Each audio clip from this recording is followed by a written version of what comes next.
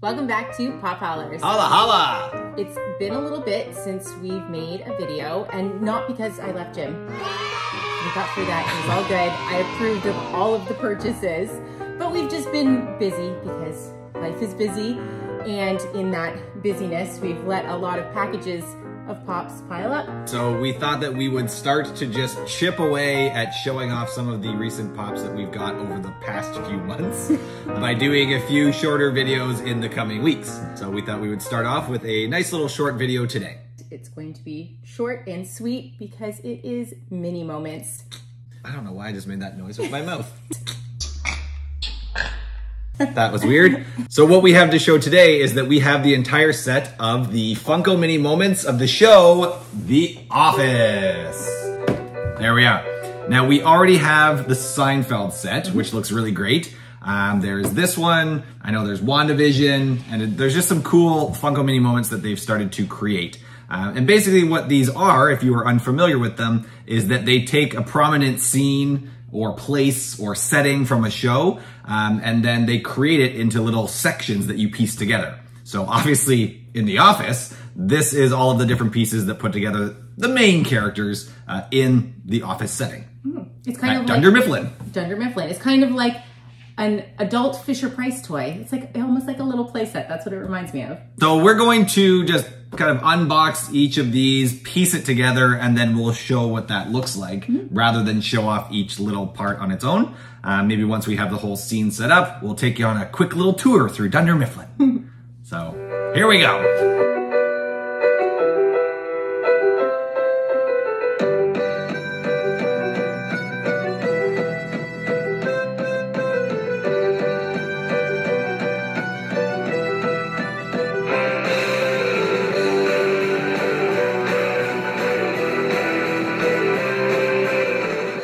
And there we have it. We have put together the portion of the Dunder Mifflin office that they have put in this set. I don't know if they're going to expand on it because there's no other holes or options for it, which is unfortunate. It would have been cool if they had more because then, you know, we could have had Stanley and Phyllis and everybody else in the other sections. Yeah, HR could have had their own section, but it's cool as it is.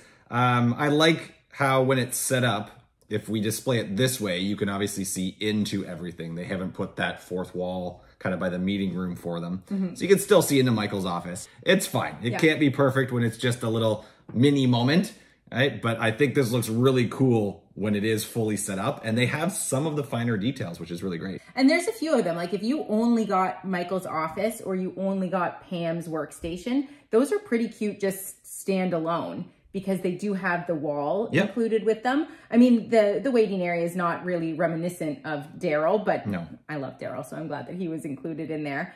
But I feel like Jim and Dwight really need the rest of the set to really be enjoyed. Oh yeah, for sure.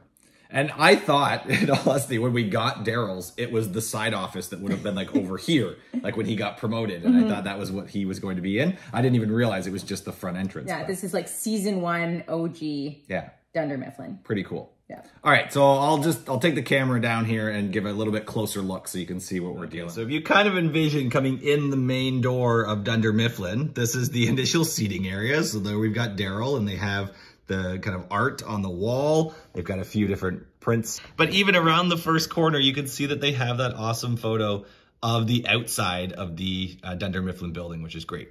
And then even while we're here, let's just peek in and you can see through the blinds that they have open there. There's Michael Scott, and you can see his desk has his probably world's best boss on the front of it. So we might as well just go into his office while we're here. If we go in over top, you'll see the layout of everything. So he's got stuff on his shelves. He's got a map on the wall. You know, there's kind of that faux plant that's up against the wall as well. And then here it is from the other side. So if you were to display it like this and you can look in, we've got him there. And it's pretty cool with these ones. You can press down a bit harder on the pieces and they stay right in the object. So like he's in the chair. And if I lift Michael's head, the chair comes with him. Our Seinfeld one, I don't think, I'd actually have to go back and check, but I don't think they stay in that well. They almost kind of lean, which I'll show you with Daryl when I go back outside of Michael's office here.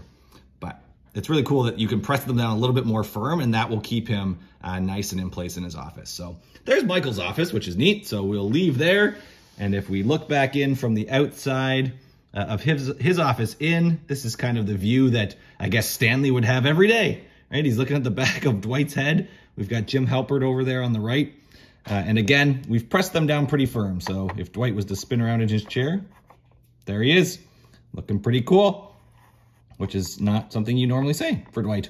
So we'll take a closer look at them here, right? If you look on this side of them, there's the view that Pam would have more often than not, right? She gets to oogle at Jim, and there's Dwight there. So it's a really cool, simple setup that they have for this whole thing. And then last but not least, we'll take a look at Pam's little workstation. Oops, pardon me. There she is there. So again, tons of detail considering this is just a little mini moment. Like all of the different items that are on the desk around her, like we've got even the printer or the fax machine here, right? All of the different pieces of art, even that coat hanger, right? They didn't put the actual coat hanger out that that it would get knocked over or whatever, but it's there on the wall, which is pretty neat.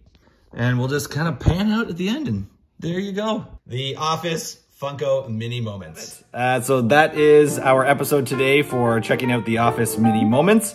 You were mentioning that it would be good for us to kind of let people know that you can get chases for some of these as well, right? Yeah, so the difference with the chase is the actual characters have different outfits. So I think Michael, Dwight, and Jim are in their disguises when they go and they sneak into another branch. So Yeah. They've got like mustaches and work uniforms.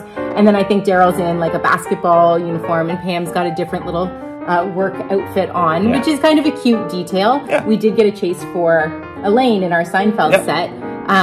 But the office would still remain the same. So I'm glad that we have sort of like the original set for this. Yeah, and it's neat that if you do feel like having a bit of a visual upgrade and you happen to come across and are able and fortunate enough to get any of those chases, it would add a nice little touch to it if you kind of get bored of seeing the same setup all the time. Or just because you want to play with them and make them have different outfits. Exactly. All right, well, we should let them get back to work. We're sorry for interrupting, but I'm sure they're used to having a camera crew around anyway.